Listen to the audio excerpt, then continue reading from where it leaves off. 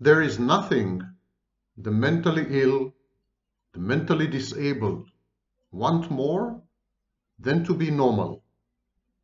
You talk to anyone with a mental illness, personality disorder, mood disorder, anxiety disorder, or some other form of mental disability.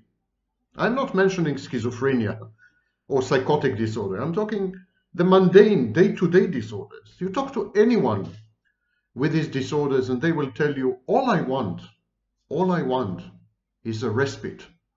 All I want is a break, a lucky break. All I want is to have a normal life like everyone else, like everybody around me.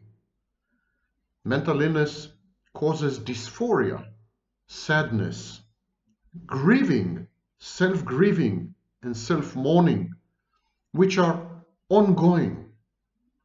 And so the mentally ill dream of, when they grow up, they dream of being normal. Unscrupulous, vainglorious, grandiose, and unethical therapists and psychologists are taking advantage of this ardent and fervent desire to be normal, and they lie to their patients, deceive their patients, and sometimes deceive themselves into believing that, yes, these patients can be normal, given enough medication, given enough therapy, given enough investment, which goes, of course, to the pockets of the therapist. Everything will be fine and dandy. Life will resume in its full glory, and the mentally ill person can have an existence which is indistinguishable from normal, healthy people. It's poppycock, it's deceit, it is fraud, and it's perpetrated industry-wide by the vast majority of therapists and psychologists. So who else to the breach but Sam Vaknin? I am the guy who tells you things as they are. I am the in-your-face psychologist, the one who breaks all the taboos cheerfully and with a smile and a glass of red wine. Yes, it is red wine, not what you're thinking. Let's talk a little about what mentally ill people can and cannot expect, and how they should avoid being deceived and fleeced and scammed by the industry of therapy, because therapy is an industry. It's allied with the pharmaceutical industry, it's allied with the insurance industry, it's about money and profits. It's not about patients, it's not about the welfare of clients, it's not about healing, it's not about curing, it's about making therapists rich, making therapists powerful, catering to the needs of therapists for narcissistic supply and perhaps self-healing via their patients. Now, it's a generalization. Of course, there are exceptions. I've come across these exceptions. People who are real healers, really want to cure and help. But even these people are misled by the propaganda and indoctrination of the so-called profession of psychology. Psychology is a pseudoscience. I've said it numerous times. And so there is this ethos, which is an American, basically, thing.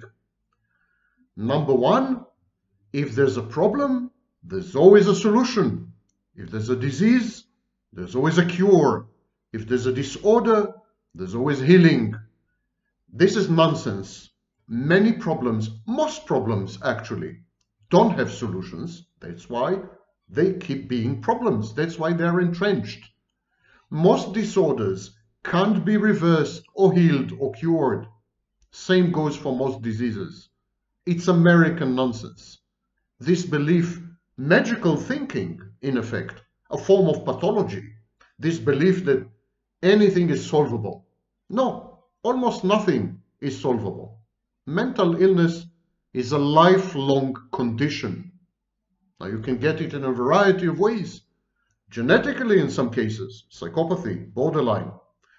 Nurture, bad environment, bad upbringing, a dead mother, a dead father, narcissism, trauma, and its aftermath.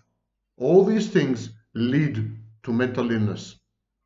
But mental illness, once acquired, is a lifelong condition, a little like herpes or viruses, certain viruses. You get them, you can never lose them. They're with you. They're part of who you are. Mental illness is an identity determinant.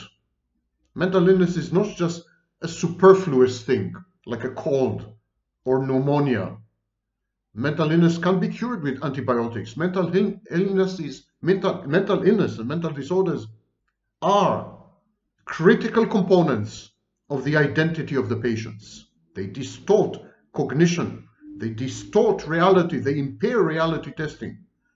They filter the interface between the patient and other people. They cause the patient to behave in ways, or the client to behave in ways, which hinder and further undermine and obstruct personal growth, personal development, self-efficacy, autonomy, agency, the ability to secure and obtain life goals. So mental illness is not just a veneer. Mental illness is the quiddity, the essence of the patient. And to insist that you can cure mental illness, that you can heal mental illness, that you can reverse mental illness, that mental illness is a passing set of symptoms or a syndrome, very much like the common cold. To say all these things is to lie, to be a fraudster and a scammer. And about 80% of all therapists and psychologists keep repeating these counterfactual mantras, rendering them con artists. I'm sorry, I don't mince words. I don't mince words. I call a spade, and I call a therapist a con artist when and if he or she deserve it.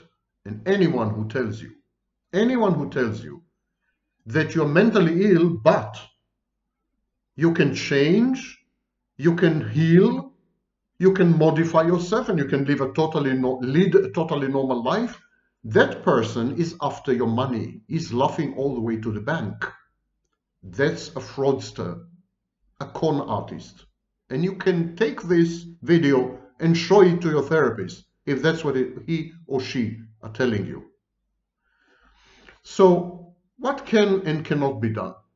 As I said, grandiose and unethical and unscrupulous therapists, they cater to the needs and wishes and desires of the mentally ill and the mentally disabled person.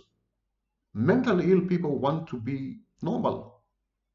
It's exactly like a medical doctor would promise a paralyzed invalid quadriplegic that she would be able to run again and win the marathon.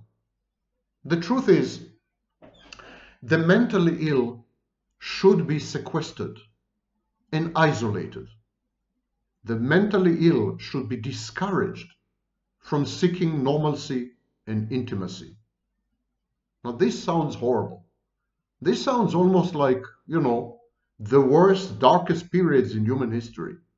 But it happens to be the truth. Mentally ill people are injurious and dangerous. Hurt people hurt people. Mentally ill people cause enormous devastation and damage and pain and hurt to numerous other people. Intimate partners, children, neighbors, colleagues, institutions. Mentally ill people are like loose cannons. They can't be controlled. They don't have impulse control. They are dysregulated. They are unboundaried. They do crazy things. Crazy making. That's why it's called crazy making. Now, what do I mean when I say mentally ill? I also mean personality disordered. Clinically, personality disorders are not mental illness, but they are. In effect, they are perhaps the most pernicious forms of mental illness. Scholars like Kernberg didn't see much of a difference between borderline personality disorder and psychosis. I don't see much of a difference between narcissistic personality disorder and schizophrenia. These are serious, critical mental health flaws and mental health dysfunctions. And so the mentally ill should be managed. They should be regulated. They should be isolated. Mentally ill people should not have relationships. If you are a conscientious therapist, you should discourage your mentally ill patients from teaming up with other people and destroying their lives. You should tell your mentally ill patients to not get married, to not bear children, to not have families, and to not gain access to certain institutions. Even today, if you're mentally ill, if you're diagnosed, you cannot work in the intelligence community. You cannot join the army or certain branches of the army. There are certain things that are closed off to you if you are diagnosed with a mental illness, and rightly so. The mentally ill are a danger to themselves and to society and to their so-called nearest and dearest. They should therefore be considered as vectors of disease, as carriers of a dangerous virus known as mental illness. Exactly as we would isolate someone with typhus or with an infectious disease, we should isolate the mentally ill. We should not allow them to pretend to lead a normal life. They are incapable of normalcy. They're incapable of functioning. All they do is wreak havoc and inflict devastation and destruction upon everything and everyone around them. Why would we tolerate this? Why would we encourage this? Why would we lie to these anyhow miserable people that they can ever be normal and lead a normal life? Some high-functioning patients compartmentalize their mental illness. We know, for example, that patients with paranoid personality disorder are perfectly able to reason, to be logical, and to be moral in most settings. This compartmentalization is a key. An accomplished professional by day prostitutes herself intoxicated by night. A beloved medical doctor turns pedophile after the working hours, or a murderer, Dr. Shipley. A respected politician burgles homes by moonlight. These are all real cases. Mental illness is an enclave. It's a reservoir. It's an island. And yes, we can isolate, sequester, firewall it. We can minimize the damage of mental illness if we prevent mentally ill people from engaging in certain interactions, from integrating themselves in certain social institutions, most notably the family. We should accept reality. We are very far from knowing how to treat mental illness. I would say we don't even know what is mental illness. We've just started to study the brain, which allegedly is the seat of mental illness. We're at the very beginning. We're at the inception of these twin wannabe sciences, neuroscience and psychology. It would take centuries before we know what we're talking about. And yet, grandiose as we all are, as we all had become in our narcissistic societies, neuroscientists tell you they know everything about the brain. And psychologists tell you they can cure you, they can heal you, they can change you, modify and transform you, give you a better life. They have the magic formula which had eluded humanity for 10,000 years. The wisest of men knew that they know nothing. And yet, modern day psychologists know everything. This is narcissism, bordering on psychopathy. This is sickness. The sickest profession on earth is psychology. Most psychologists and therapists are so poisoned in this toxic environment of grandiosity that they essentially become narcissists. So we need to get off this high horse. We need to face reality. look it in the face and admit there's very little we can do to help people with mental illness. We can teach them how to cope, regulate emotions, reduce mood lability, not harm themselves, set realistic life goals and pursue them. Yes, we can teach all these things. But if you put all of them together, that's not healing, that's not curing, that's definitely not normalizing. These people are not normal, and they will never ever be normal. Why pretend? Why fool them? Why fool them? Why deceive them into believing that they could ever be normal? Why inflict these people on other people? This devastating affliction of mental illness, it's contagious. Why release these people into the general population, the environment? When people who are mentally ill compartmentalize their mental illness, when it is confined to a specific time, a specific phase in life, a specific period, or with specific people, or in specific behaviors, this compartmentalization, it functions like a pressure valve, a dysregulated and unboundaried release of anxiety, mitigating and ameliorating anxiety by acting crazy, by acting out, by decompensating. And so people with mental illness cope with anxiety, depression, antisocial impulses, and many other derangements. And sometimes the only way for them to cope is to be crazy only in the evening, or to be crazy only at night, and then somehow function in their career or job or workplace. We should allow this. When there are areas of high functioning, we should encourage these areas. So if we have someone who is mentally ill in all ways, but is a genius artist, we should place the emphasis on the art. If we have someone who is addicted to substances, mentally ill, borderline, depressed, anxious, and I don't know what, and has a thriving career, we should redirect this person to invest her resources, her scarce and dwindling resources, in her career. We should isolate the areas of life which are high functioning. We should encourage the mentally ill to focus their energies exclusively on these areas. So if you're mentally ill and you have a spectacular meteoric career, but your relationships suck because you're mentally ill, stop having relationships. Don't seek intimacy.